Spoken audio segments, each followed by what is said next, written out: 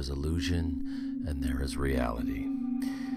When you're young, say, 21 years old, being 40 or 50 is as abstract as science fiction. You're sitting there and you're invincible. It's all ahead of you.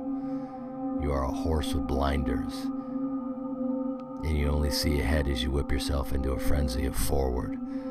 At some point, something turns those blinders inward. A stumble here, a failed relationship there, a change. You creep past age 30 and patterns emerge, comforting, killing at the same time. Experience and wisdom get blown away by tragedy or the inexplicable. The hand of fate taps on the shoulder of those around you. Pray that you are immune. Your 30s fade. You're in the prime of definition of a man. Worker, careerist, actor in your own movie, creator, lover, breadwinner. You conquer and you forge on. A string of victories that will never end. And then you hit it. But at first, you don't know what it is. It could be the death of a parent or the end of a marriage or the birth of a flawed child.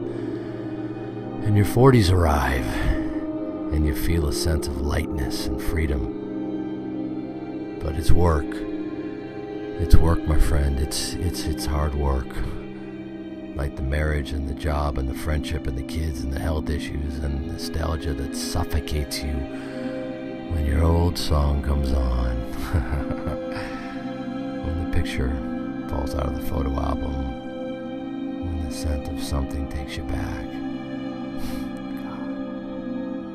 When it wasn't so hard. When all the self-help books in the world cannot possibly save you. And you hate it when you admit that someone else's life is better than yours. But yours is good. Is it good? Is my life good?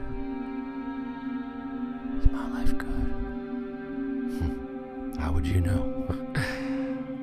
Because you're climbing, and you climb, and you're scared, and you go higher and higher, and you're a bit wiser, happier, fatter, richer, lonelier, depraved, stubborn, loaded, still poor. And you see it. The number 50. The end is in view. You are formally, officially, absolutely, admittedly closer to the end. You panic, dragged down by the feeling that you have not fulfilled the promise others predicted for you, that you promised and prayed for. You have no idea, but you know things will change. I promise. Just another promise broken. Lyrics to your song, all of them real.